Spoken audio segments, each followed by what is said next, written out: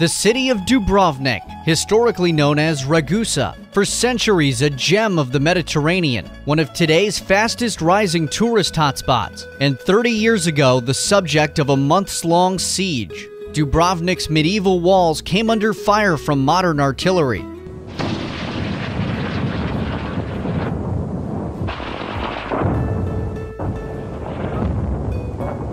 But this action not only failed militarily, it became a turning point for international opinion of the Yugoslav wars, becoming a visual representation of the conflict's indiscriminate nature. In the fall of 1991, Croatia had recently declared independence from the collapsing Yugoslav Federation. Slovenia had also recently become independent, with the remainder of the now Serb-dominated Yugoslav army still in control of Bosnia. Dubrovnik, part of the newly independent Croatia, was now an exclave separated by Bosnian Yugoslav territory. Serbia, led by Slobodan Milosevic, was determined to regain Dubrovnik for Belgrade. His Bosnian Serb clients, whose support would be necessary for such a move, agreed. As the mostly Serb Yugoslav army advanced, they torched and emptied the Bosnian Croat village of Ravno, near the Croatian border. On October 4th, the assault from this direction cut off the Adriatic Highway, effectively isolating Dubrovnik from the rest of Croatia. Attempting to envelop Dubrovnik, an even larger attack was mounted from the southeast. This was a combined arms assault, featuring naval and air forces in addition to infantry. On the first day of the assault, they captured the Croatian village of Konvalj, part of the Dubrovnik exclave just southeast of the city. On the 5th, the first shelling took place of Dubrovnik, with the first airstrike following the next day. On the 16th, the combined arms assault from the southeast continued, with an amphibious landing staged to support the ground forces' assault on Kavtat. The town was finally captured, giving the Serbs control of key heights directly across from Dubrovnik. The situation had now become a siege of the city, with the stage set for the campaign's most controversial events. On the 22nd, the Yugoslav Navy offshore began bombarding the hotel district, where many refugees from the countryside had taken shelter. During this time, Croatia began to extend peace feelers to Yugoslavia through Montenegro. However, Milosevic and Serbia refused to talk unless Croatia laid down the weapons they'd smuggled in to defend their nascent independent state. As such, the assault continued.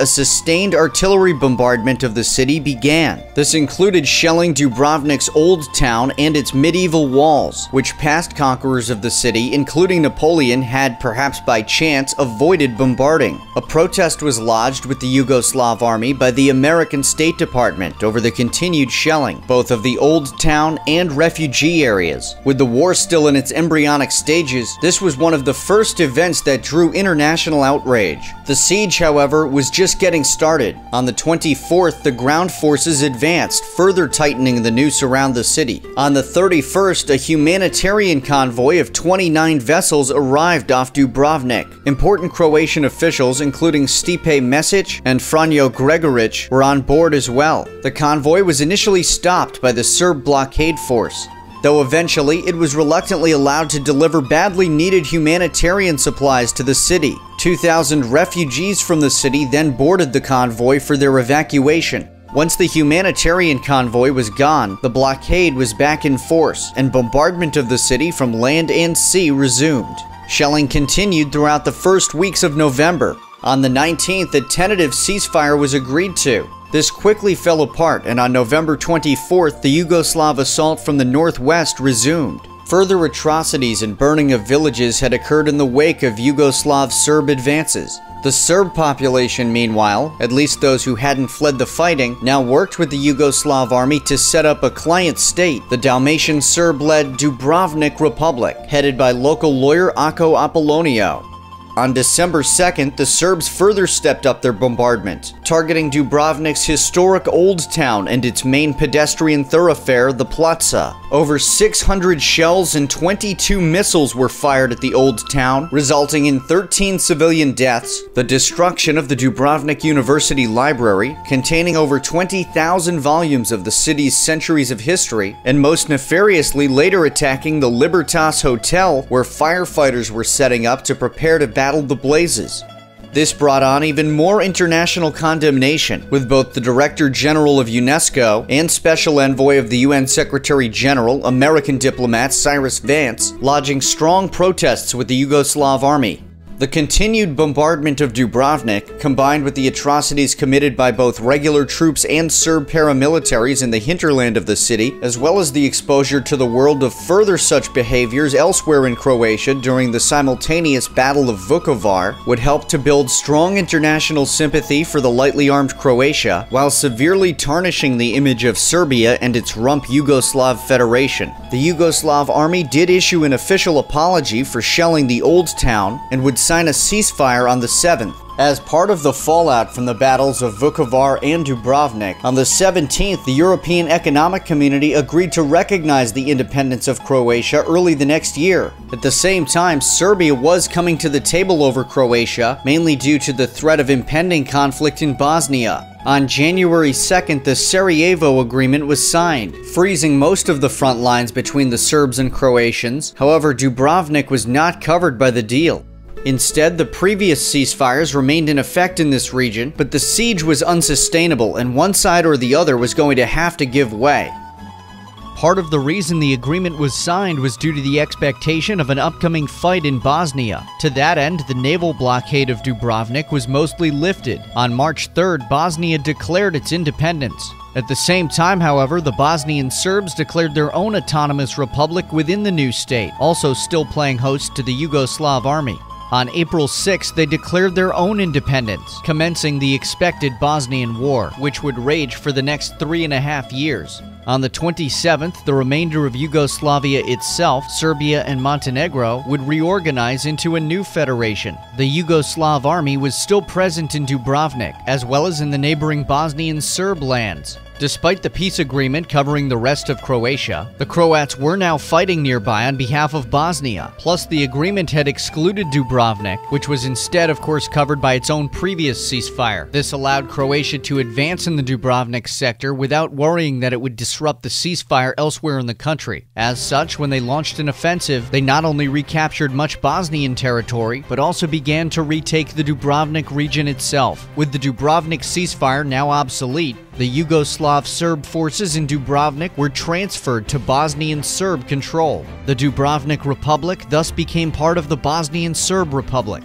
On the 21st, Croatia launched a major offensive to lift the siege of Dubrovnik. They advanced along the coast and by the 28th had reached the outskirts of the city. By June 7th, the siege had finally been broken, although the Serbs remained in control of the heights southeast of the city. The advances in the hinterland had come on behalf of Bosnia. This area was mainly populated by Bosnian Croats, and although remaining part of the Bosnian state to which Croatia was allied at the moment, they declared their own autonomous community within Bosnia on July 3rd. This would eventually become its own breakaway state as Croatian-Bosnian relations broke down the following year. But for now, Croatia and Bosnia remained allies and had re-established their land connection to Dubrovnik. The next objective was to eject the Bosnian Serbs from the rest of the Dalmatian coast. Their opportunity came on October 20th. As part of an agreement for the United Nations to demilitarize the area, any remaining Yugoslav army forces fighting on behalf of the Bosnian Serbs were either withdrawn to Yugoslav Montenegro or were transferred to the Bosnian Serb army itself. The UN representatives then arrived aboard Croatian police boats to enforce the demilitarization. As they docked at the port of Cavtat, they were fired upon by Bosnian Serb forces. The UN effort was aborted, and Croatia prepared for a new offensive.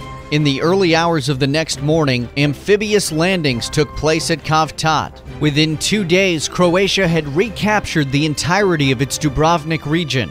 On November 1st, Croatian President Franjo Tudjman announced that all remaining fighting in the region had come to an end.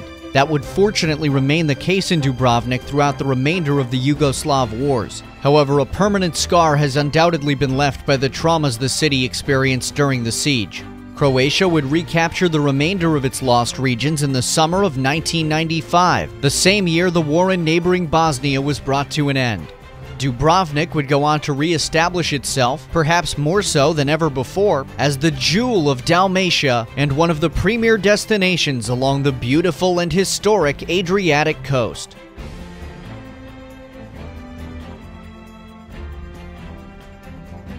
Thank you so much for watching. If you like this video, make sure to hit the like button and leave a comment. It really helps out with the algorithm. For more content like this, check out our channel page and make sure you hit the subscribe and the bell button so you know when the next video is posted. Be sure to check out the project that forms the basis for these videos at apoliticalworldmap.org. And if you can, please sign up for our Patreon to keep the videos coming. Thanks again for watching. I'm Alex. I am out.